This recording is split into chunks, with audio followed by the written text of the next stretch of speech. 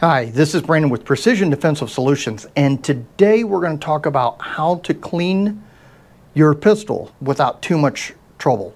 A lot of people don't clean their guns because it can be a lot of work, or sometimes they get to be a little bit too meticulous. We're going to show you a quick and easy way that I do it to make life a little bit easier. Now, we want to make sure that, number one, the work area is clear of any ammunition and that the gun is disassembled, field stripped according to your manufacturer's specs.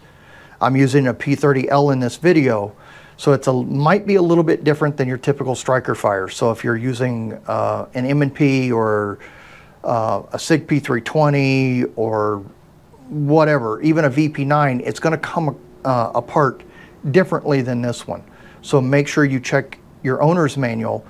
If you're not sure, give us a call or call the manufacturer and make sure that you know exactly what you're doing. So let's move to the bench.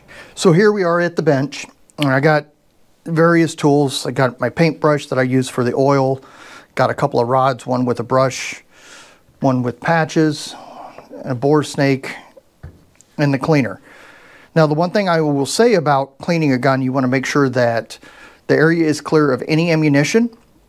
We don't want to have any accidents, so we definitely clear the work area of any ammunition and reduce any chances that we have for a problem. So we got my brand new P30L on here. I'm going to lock it back. Make sure chamber's clear, magazine well is clear, and it is good to go. Okay, and we're going to take it apart according to the manufacturer's specs, and we're just going to pull that off. It is literally brand new, folks. I have not even lubed it yet. So we've got the slide there. We'll start with that. We'll pull the recoil spring, guide rod assembly out. And we'll take it, pull the barrel out, and it just pops out from the top. And a lot of guns come apart that way.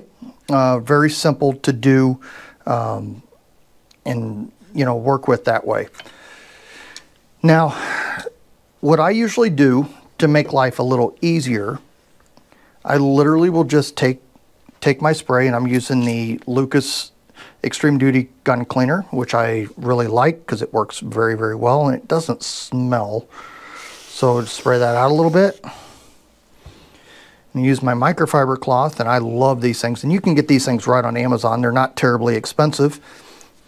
And just wipe it out.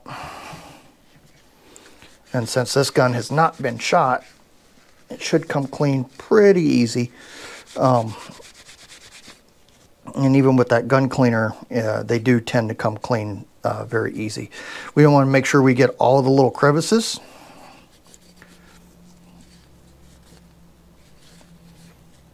And normally what I would do with a gun that's been shot is I would take a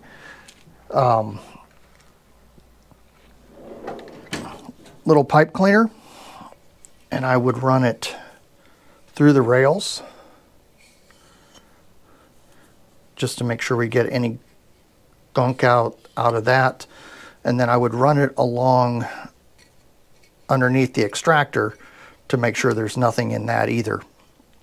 So that's pretty good there.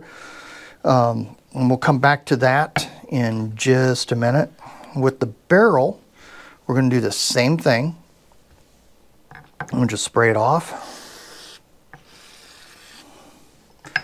Not terribly hard to do. Spray out the inside.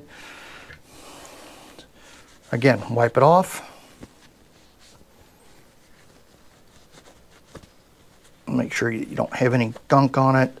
And like I said, with a brand new gun, it's not that big of a deal. You just want to make sure you get all the shipping lube out of it and make sure that it's good to go. Now, there's a couple ways that you can do this.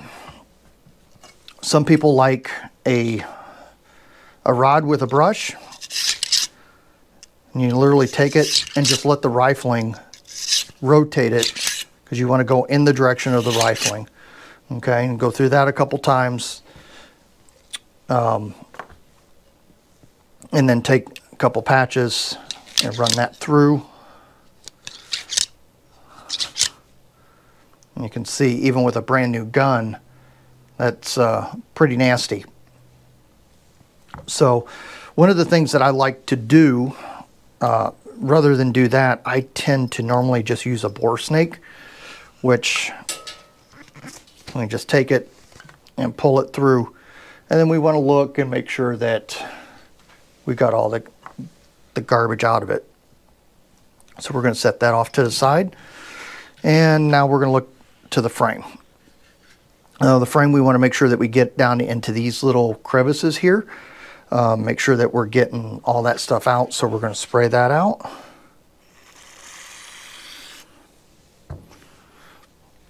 Literally just wipe it out.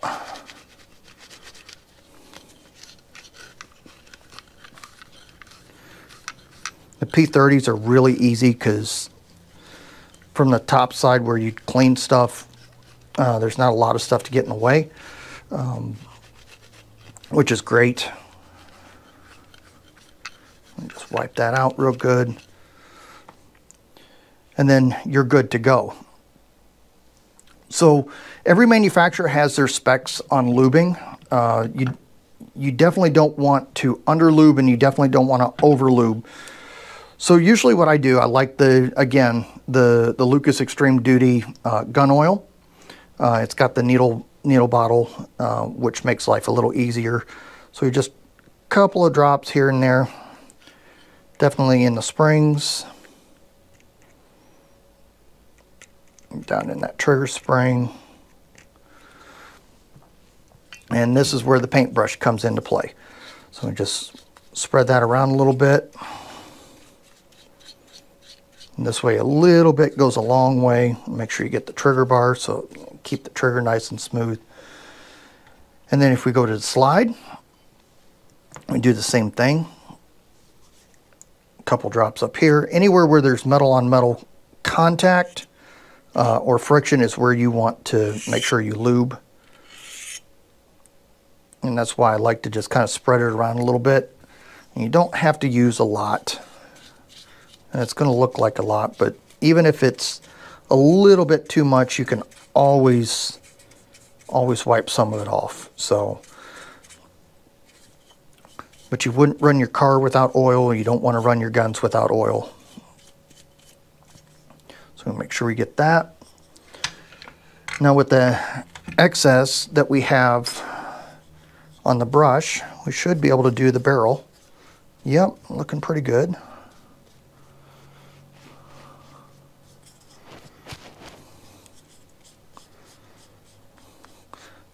And I want to make sure we do the top because there's a lot of friction there. Definitely down in the lockup point, and then along the side. Okay, once we do that, put the barrel back in the slide, lock that into place.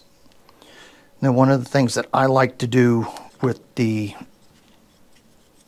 guide rod and recoil spring, especially if it's captured or it's something like this, I want to make sure that I lube that up a little bit. And notice I haven't used the bottle again. It's just the excess from the brush, and it's getting plenty of lube on it. So you don't, again, you don't need a ton, but you want to make sure that you get all that lubed up. Put that back together so that it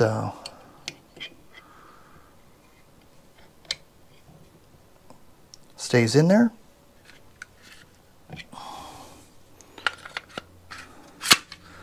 Put the gun back together just as so. And again, anytime you're handling the gun, you want to make sure that you're being safe. Make sure you check it, cycle it a couple times, check it for function, and it works well. So that's all there is to it, folks. Hope that helps you out.